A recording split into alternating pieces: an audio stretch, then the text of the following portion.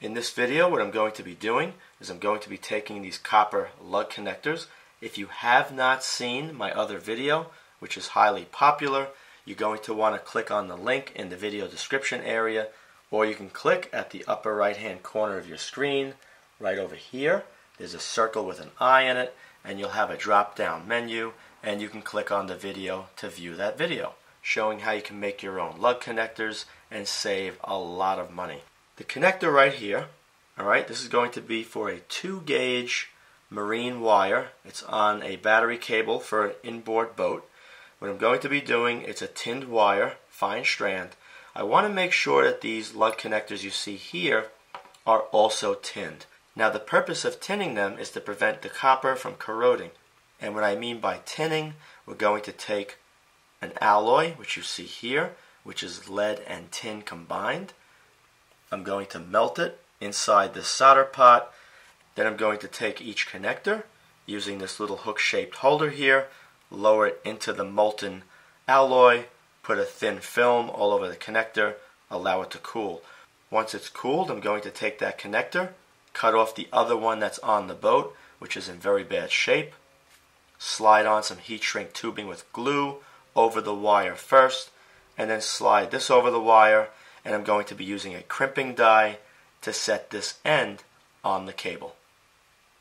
The tinning process can be done with 50-50 solder. You can use the 95-5 lead-free solder, whatever you would like. You can ball up a whole bunch of solid wire solder, throw it into this little solder pot, melt it down, and then dip each one of the lug connectors. This is an extremely useful solder pot, and they're very inexpensive. After watching this video, if you are interested in purchasing one, I'll place a link in the video description area. Now, a friend of mine gave me this right here. This is made by National Lead Company. They made a lot of different alloys, and the company started way back, I think it was in the late 1800s, and it lasted all the way to around 1970 when it was either bought out by another company or it went out of business. So this is a very old bar you see right here. I have been doing this for a very long time, for about 20 years, making these connectors as well as tinning them. And just to get one thing out of the way, when you're working on electronic circuits, you always use rosin core solder. You do not want any chance of acid remaining on your circuit board, which may cause corrosion and damage the connection that you soldered. When you're dealing with a large piece of copper like this, and you can see it's flat on the bottom, so it sits nice and flat on the battery when you tighten the wing nut down. When you go to tin this, you do not have to use the more expensive rosin flux or the liquid rosin in the bottle. If you have it and you don't mind using some of it, then what you can do, once you clean each one of these till they're bright and shiny, using a stainless steel brush, an emery cloth like you see here, what you can do is you can dip the connector using the hook into the liquid rosin flux, and then you can dip it into the molten alloy.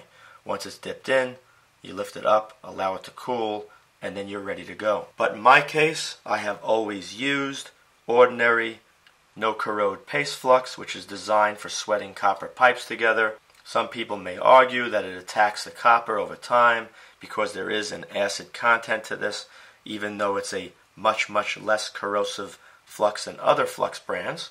But over the years of doing this, I have never observed any negative effect from using the paste flux on these connectors. The most important thing, when you're done using it, take a cloth, wipe any residue off from the flux. Let's get started. Let me cut a piece off this bar, place it in the solder pot, turn it on, let it melt down, and get these connectors all cleaned and fluxed in order to be dipped into the molten alloy. The bar has been cut. It's placed inside the solder pot. I'm going to turn it on and allow it to melt. This will reach temperatures as high as 900 degrees Fahrenheit.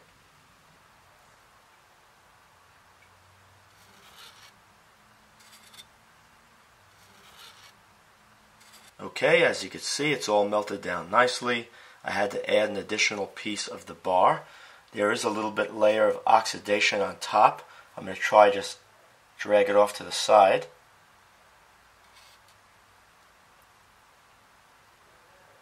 Like that.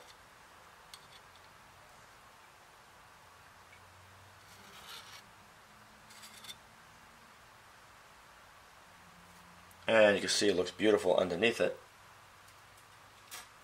Let me scoop that out of there.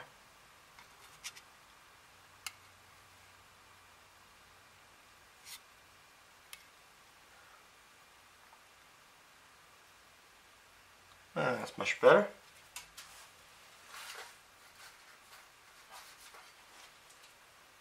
Over here are the nicely cleaned connectors, bright and shiny.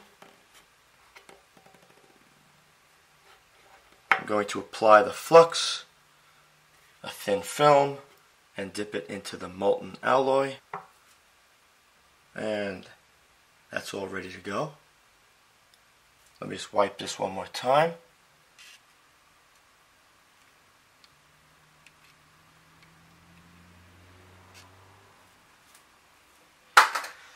Let's lower it in.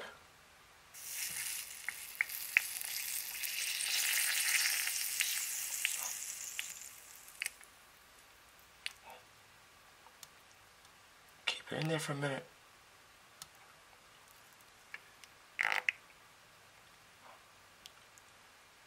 Allow it to drip.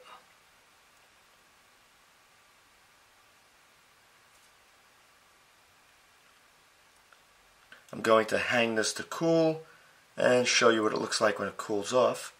Let's do the next one. Alright, you can see the flux burning off. Let me grab this one.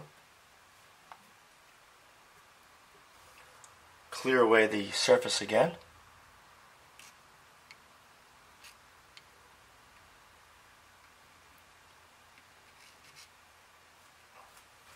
Place it in.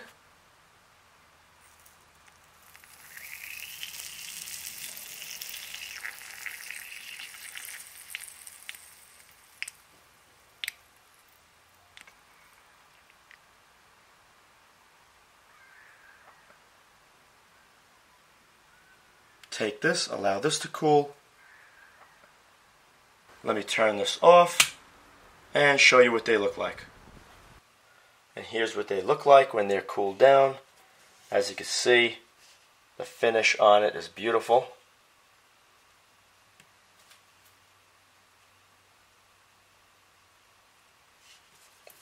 Maybe see the inside a little bit, but it's perfect all the way to the bottom. Alright. And the same goes for this one right here. Very easy to do. Saves a lot of money, doesn't take long. If you enjoyed this video, please rate it a thumbs up, subscribe, and post links to this video on other websites and blogs. Also be sure to check out my video playlist as well. Thank you very much for watching.